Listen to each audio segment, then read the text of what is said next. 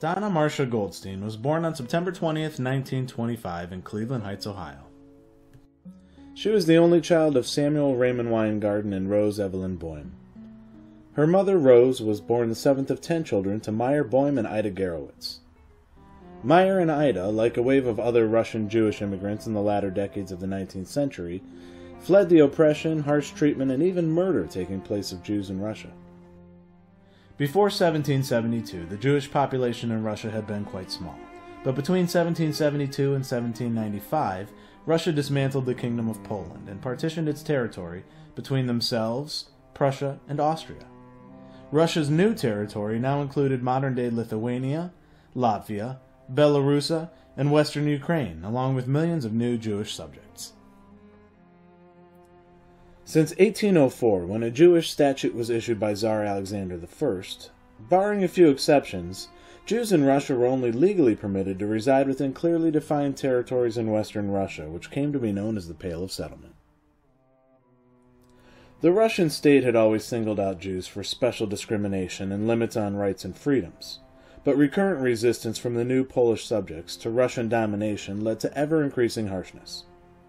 Fearing unrest among the Jewish population, Tsar Nicholas I issued an edict in 1827 inducting young Jews into the Russian army.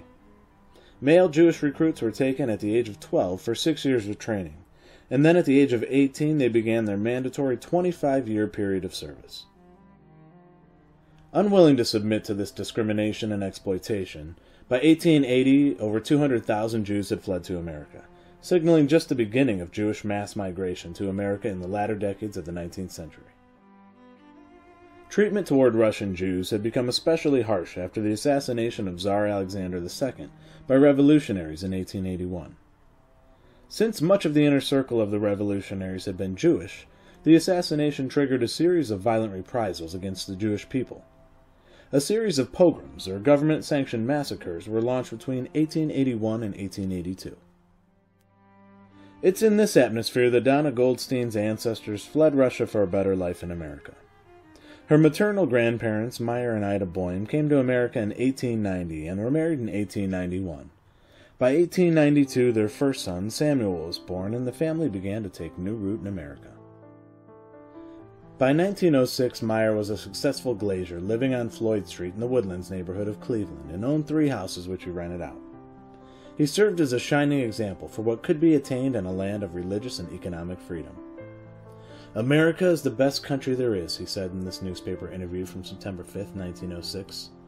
"In Russia I couldn't go into an office with my hat on and speak to an official or a Christian, not for $1,000.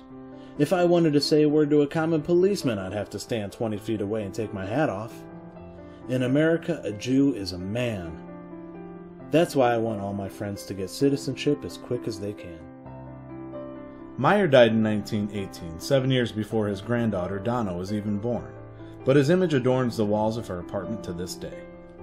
His wife Ida died in 1932 when Donna was just 7, so unfortunately she has little memory of her maternal grandmother. But the sacrifice of her grandparents for the benefit of future generations in the family must never be forgotten. Like her maternal grandparents, Donna's paternal grandparents, Joseph Weingarten and Zerla, or Sarah Telechansky, emigrated from Russia during the mass migration between 1880 and 1900 to America. Their eldest son, Alex, was born on December 29, 1892, in Model, a shtetl or small village in the Russian Pale of Settlement in what today is Belarus, but was then part of Imperial Russia. With no break in between pregnancies, Sarah gave birth to her daughter, Lottie, on August 31st of 1893 in Chicago, Illinois, and 3 years later, Donna's father, Samuel, was born in Chicago on April 14, 1896. Donna's grandfather, Joseph, like a mass of other Russian Jewish immigrants, worked in the garment industry. He was a tailor and had begun to establish himself in Chicago when tragedy struck. In 1898, 5 years after their arrival in America and 2 years after Donna's father Sam was born, his mother Sarah died of tuberculosis. Later in 1898, the widower Joseph Weingarten married his second wife, Bessie Gray. For most of Sam's life, he was unaware of the death of his birth mother and was raised to believe that Bessie was his true mother. By 1900, Joseph had moved the family out west to Los Angeles and was working in the men's furnishing business.